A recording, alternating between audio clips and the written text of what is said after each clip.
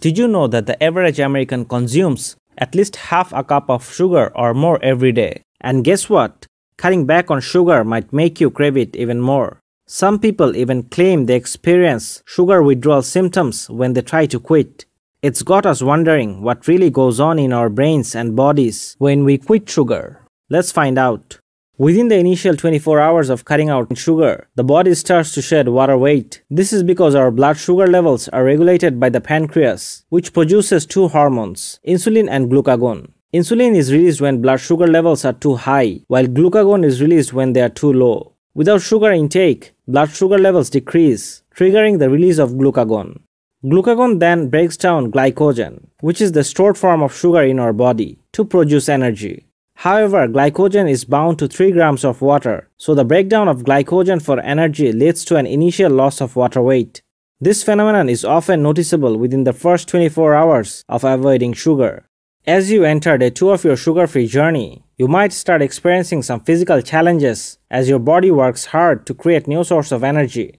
One fascinating process that occurs is called gluconeogenesis, where proteins are converted into sugars in the body and fats are broken down into ketones to generate energy. This can make you feel tired, get headaches, and even have sugar cravings. But there is not enough human studies to understand why this occurs, as there is limited research in this area. Interestingly, animal studies have shown that sugar can have potent effects on neurochemical pathways in the brain, leading to dopamine release. In fact, some studies on rats have even suggested that sugar can be more addictive than cocaine in certain cases. This is because sugar triggers a positive reinforcement loop in the brain, creating cravings and a desire for more.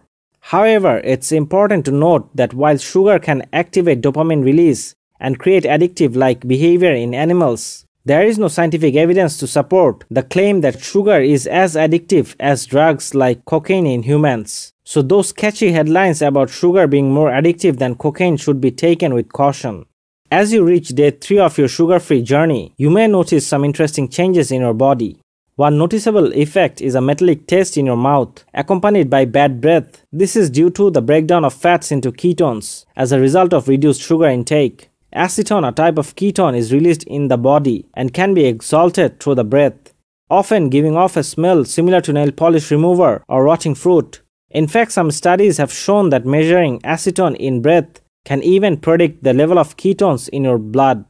It's important to note that these smelly breath effects may last for a few days or few weeks, but it's worth mentioning that this is based on a complete elimination of sugar, including fruits from your diet.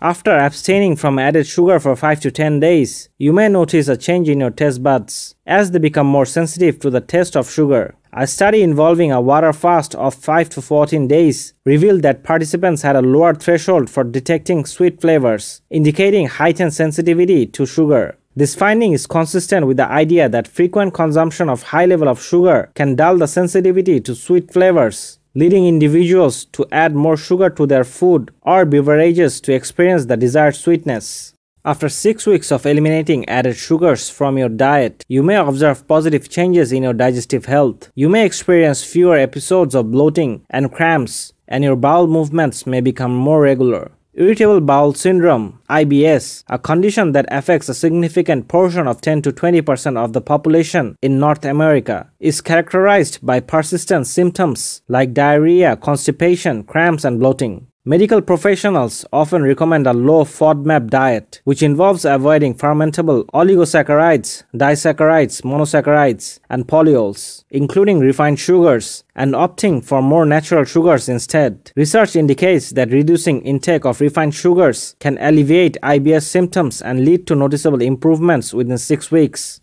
After 10 weeks of cutting out sugar from your diet, you may begin to notice a positive change in your skin's appearance. Sugar have been found to contribute to the development of acne lesions, with some clinical trials showing that high intake of sugar can lead to acne breakouts within just 1 week. However, by following a low-sugar diet for 10 weeks, you may see a significant reduction in acne lesions, leading to clearer and healthier-looking skin.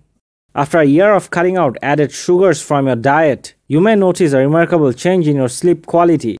A study conducted on 53,000 postmenopausal women revealed that 3 years of low sugar intake was associated with reduced insomnia. However, the impact of sugar on sleep is still a topic of debate, as some studies have even suggested that sleep can be improved with high sugar intake before bed. Nevertheless, reducing added sugars in your diet could potentially lead to improved sleep patterns, allowing you to wake up feeling more refreshed and revitalized each morning.